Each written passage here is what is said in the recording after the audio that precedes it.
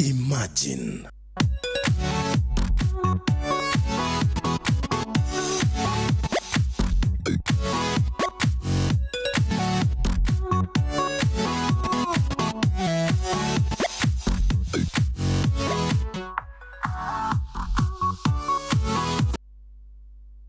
Hey there, many thanks for tuning in. It's Friday, 17th of May 2019. Glad you could be part of us. You know, when it's Friday, we all get sporty. We have a few things lined up for you.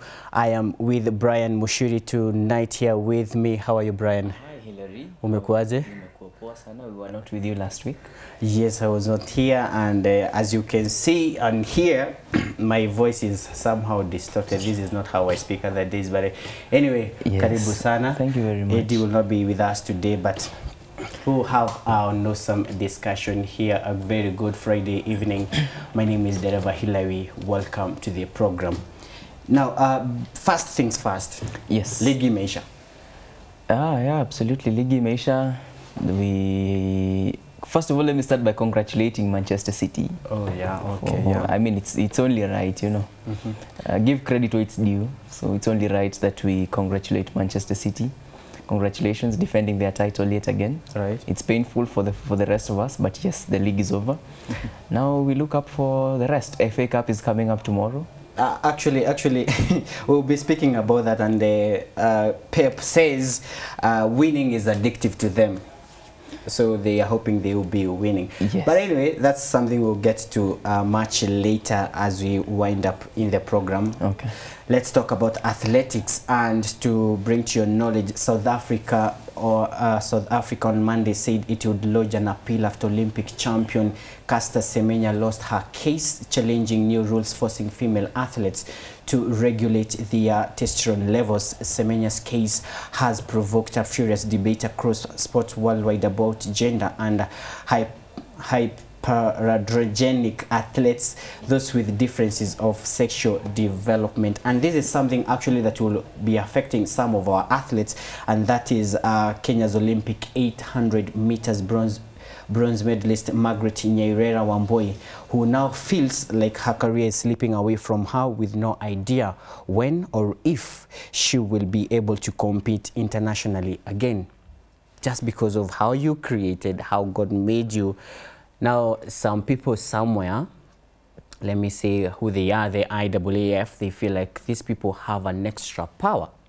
Yes, and let me just put a disclaimer across. I schooled with Nyairera in high school at some point. She was good. Nyairera used to run. Was it a primary or you went to a mixed secondary school like I did? You go away, pana. No, I went to a high school, a guy's high school. They used to host lots of sports. So Nyairera used to come because I was in Nyeri region. So Nyairera was good. People who used to run that 800 meters, she would do it like a sprinter, you know. Right. So it's sad to see now, especially when it is this close home to someone like me and Nyairera, someone I know. Yeah. You feel ouch. But then, I mean, just it's a difficult scenario. You can't point out and say that we should run this way and we should run this that way, because both sides have a case to answer. They do, and with Caster Semenya, this is not the first time. There was also another time, like 2 years ago, again the case was on her that now that you are advantaged to other ladies, you shouldn't be competing. But then I was like, if you feel like she's advantaged because of how she's created, then come up with a sport that fits her. And then bring someone else, like now we will be having Caster Semenya and Nyairera from Kenya, and see how it goes. See, begs the question, how many do you have? How many do you have that They that are will so fit? many, because it is being said, actually now our Nyairera, who is 24-year-old, is one of the several star female athletes affected by an international association of athletics, which is the IAAF, ruling this month that requires women with high levels of testosterone to take medication to suppress it. Let me give you my argument of how many do you have. Look at Michael Phelps in swimming. they argue that he has a very big swing when it comes to swinging his arm during the freestyle and backstroke when it comes to the competitions. Now, how many do you actually have, like Michael Phelps, that are going to turn up and say, now we are ready to compete? As in, by the time you get to that, Michael Phelps will have been retired, Caster Semenya. It's a scenario that, by the way, you can't call a name, you can't directly pinpoint something, but you have a point. All right. Yeah, actually, for lack of a better word, Usain Bolt. Yeah. He was normal. Yes. For lack of a better word, because they're saying this is not normal. Yes. So Usain Bolt used to run very fast. Actually, I think he still can run fast. Yes. But now, why didn't they say, now Usain Bolt is running like nobody else? We should check him. You see, usually we have like the tests. Athletes and sportsmen and women will always go through tests. True. You have a test to see, yes, you ran this, what is the level of testosterone that you're producing, how do your hormones actually operate, how do they, you're put into MRI so that to directly and categorically say which age you are, therefore you can't just forge your ages like initially. So I think with Usain Bolt, it's purely that this guy is fast. True. He's just fast. But with guys like Semenya, Nyairera, you know, that's now, it gets to another level where this guy is producing more in terms of hormones than the other females, and that is where the advantage seems to come up. But in my view, my personal view, not Y254's view. True. Sometimes there comes a time where you have to shun a few characters and a few individuals for the betterment of the larger community, in my view. All right, but then people will be like, you have discriminated these individuals just because of how they are created.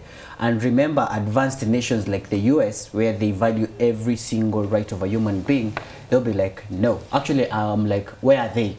Because they should be speaking of the rights of individuals, because one day, one time, assuming Caster Semenya will be like, now, you know what? I'm changing my nationality. I'm no longer South African. I'm moving to US. Yeah. Will the US defend her?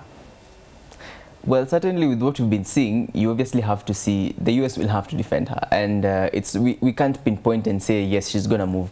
Every country has the obligation to defend its citizens. Right. Even Kenya should actually come up and say we're defending our ladies, something like that. So it's a tough one, by the way. You just can't call. It's one of those conversations in sports where it's like the religion conversation nationally, where you just like to shy away from that kind of a conversation, but because you don't quite know where to put your stand. You know, it's hard. It's hard. It's true.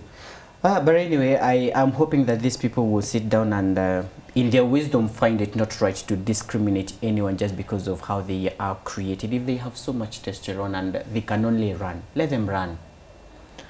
But now, you see, there's a difference between being talented to run, and there's also a difference being talented and having an advantage. Because it makes no difference with someone who can run and then they are gifted to run faster, like Usain, and then there's someone who is gifted to run, but now they have some extra strength. But you see, it's not the same. You see, with Usain Bolt, it was like this person is actually gifted. He's actually fast. Like, his muscles move faster. He has just adapted to moving fast. Okay. With this ni maumbile, as in it's in them.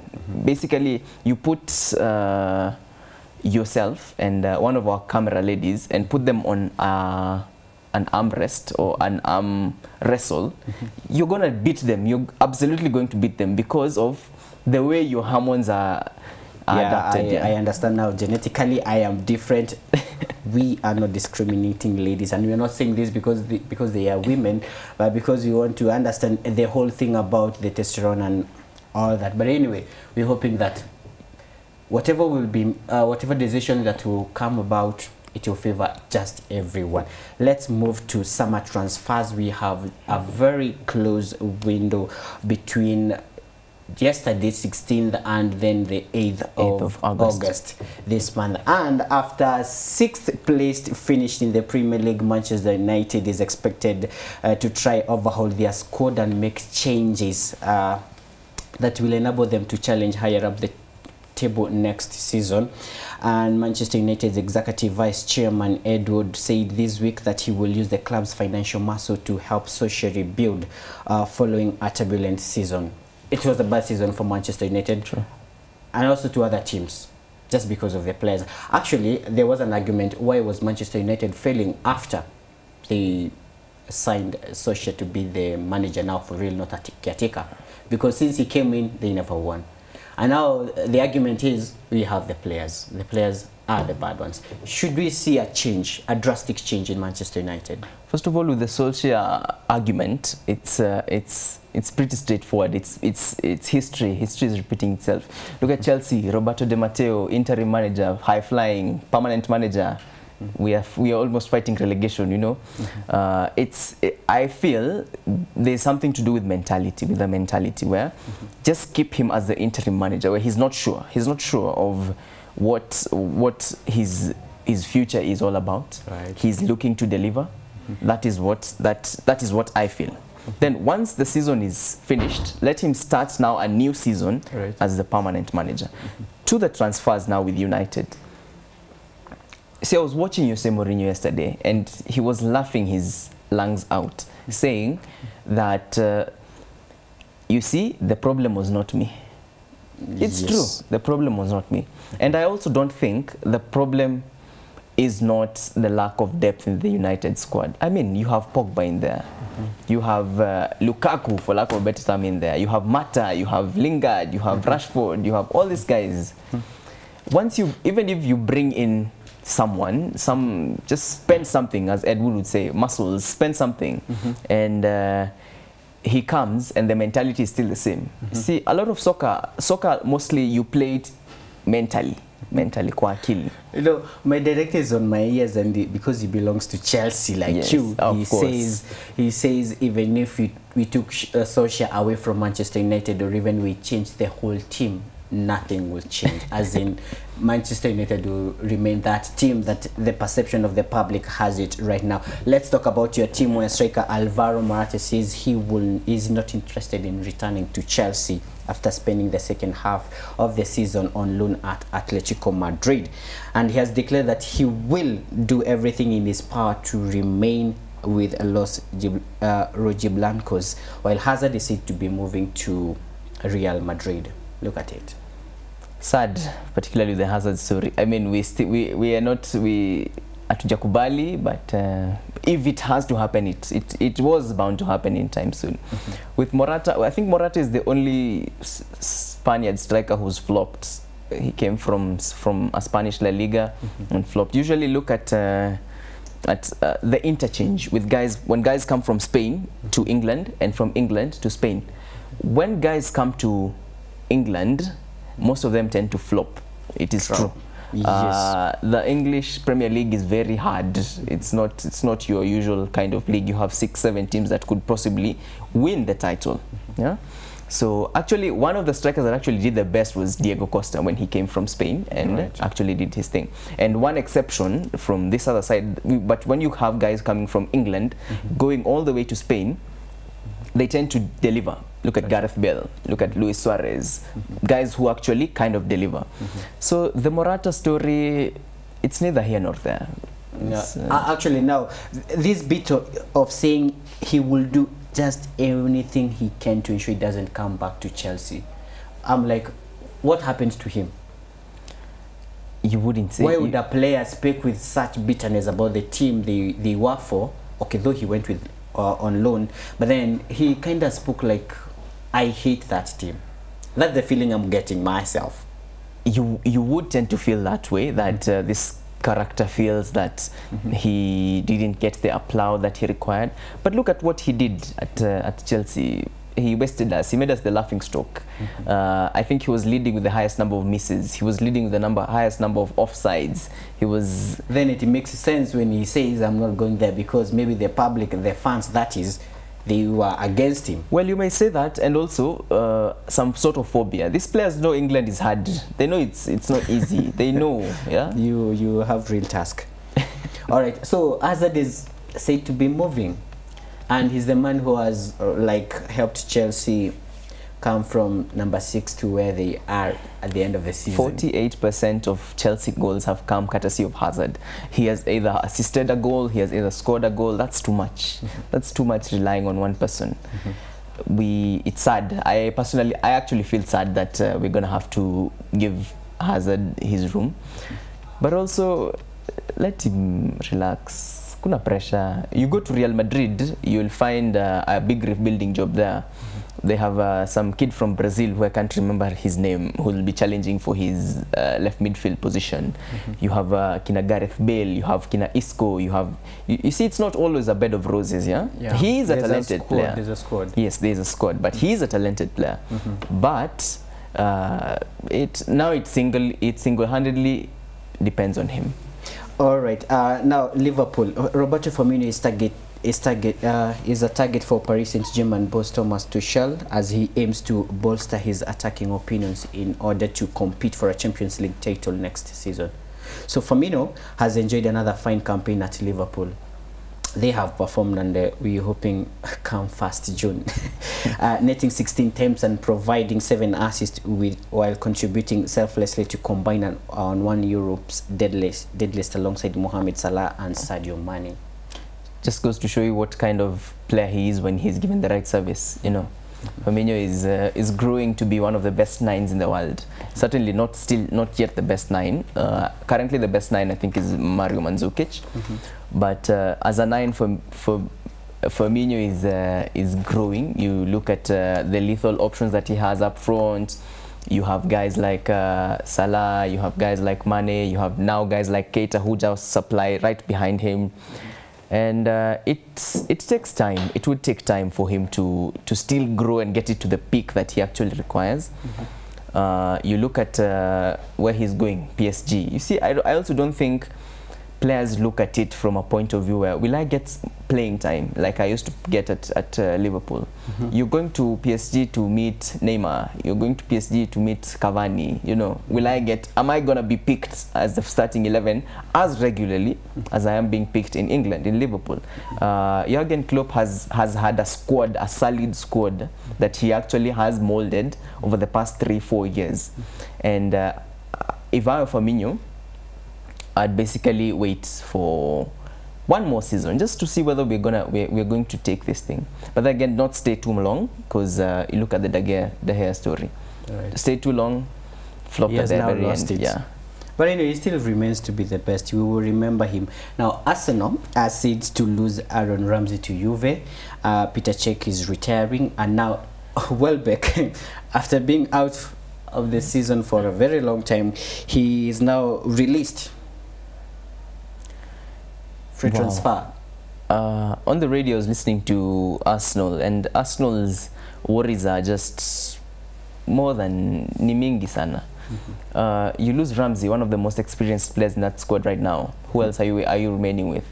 Does Matasaka still play? You don't know. There's we have guys in the left back, in a Bellerin, all those guys. You're remaining with a squad that has no depth, and but Aaron Ramsey is a good midfielder. Holding midfielder, will just pick the right passes up front, and they're going to miss him. They're going to miss him. However, they are scouting former Manchester United player, Memphis Depay. Flopped at United, but he's been outstanding where he's been for the past couple of seasons, and they have been scouting him just to basically get to see whether they kind of get him back to England and to the Emirates. Let's hope and see how that goes. With the upcoming story that was with Lacazette and Aubameyang, today actually on Instagram at about during midday, Alexander Lacazette actually tweeted from the Emirates and the training ground from the Emirates, and said, you know what, this is my garden, just to show people that I'm not going anywhere. I'm here. I'm here to stay. This is my garden. End of quote. All right. So Cech was your guy at some point, and he's now retiring. Yes. What do you make of him at this particular point? An amazing guy, an amazing keeper, one of the best keepers you'll ever get. Obviously, age is catching up. When age catches up, you start to flop. You start to make mistakes that are here, not there. You know, some too shoddy mistakes because age is catching up, and the guys you're playing with are your children, are your sons. You know, but Czech is actually a nice keeper. Has been a nice keeper. Tried to move on with the legacy at Arsenal, and I think he actually helped to mold the mentality of that squad, because sometimes in a squad you actually require a team that has a leader in the dressing room, has someone who will say, no, we are not going to do this, we're going to do this. True. And I think that has been checked to Arsenal for the past couple of seasons. True. All right, now we have to finish with this one thing that will be happening, the FA finals, where Manchester City manager Pep Guardiola says winning is so addictive, as his side go in search of an unprecedented domestic tremble on Saturday, which is tomorrow. They face Watford in the FA Cup final at Wembley. Watford and Wolves are the best teams outside of the top 6. Yes. They were consistent teams. And now, if City wins at Wembley, having already qualified for the Champions League, then Wolves, as the team who finished 7th in the Premier League, will qualify for Europe for the first time since 1980. More to that, they would go into the second qualifying round of the Europa League. There are other teams that are of concern now. That would see United, now the Manchester United, who finished 6th in the Premier League, qualify for the Europa League group stages. So if now the Watford wins against Man City, and United would go into the second qualifying round, which starts on 25th of July. You know, I'm liking the way people are taking it away from Watford. People are taking it away from Watford, and this is a final.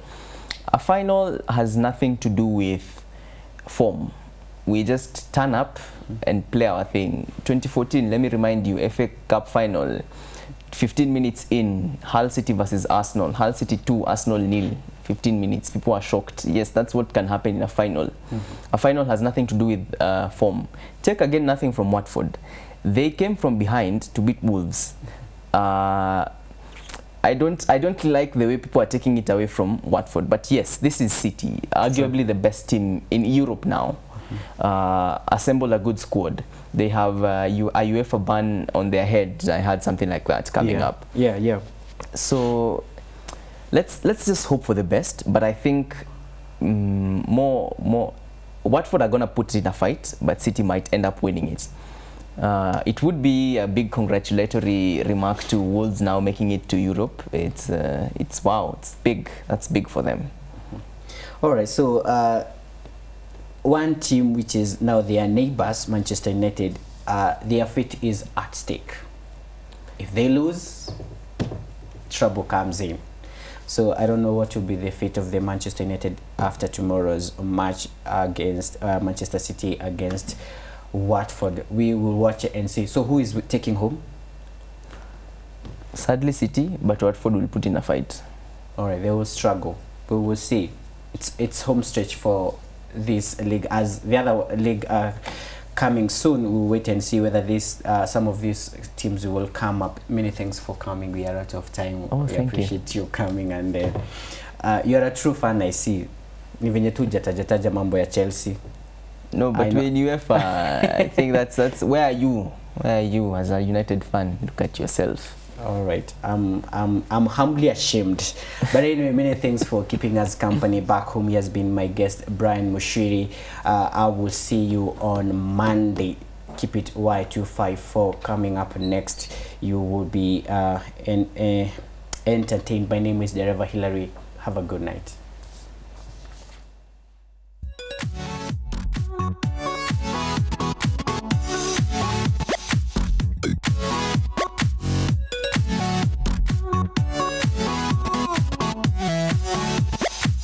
Hey.